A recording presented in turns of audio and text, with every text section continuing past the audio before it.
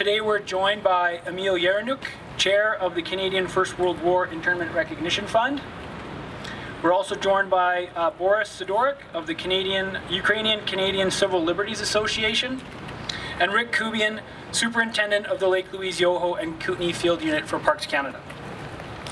We are also joined today by Father Krapko of St. Vladimir's Ukrainian Orthodox Sober, and Father Farina of St. Stephen Proto-Martyr Ukrainian Catholic Church.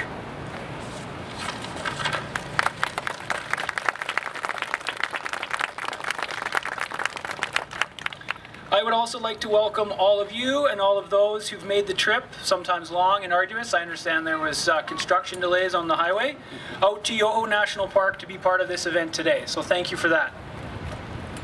I would like to now invite Fathers Krapko and Farina to begin the consecration of the exhibit.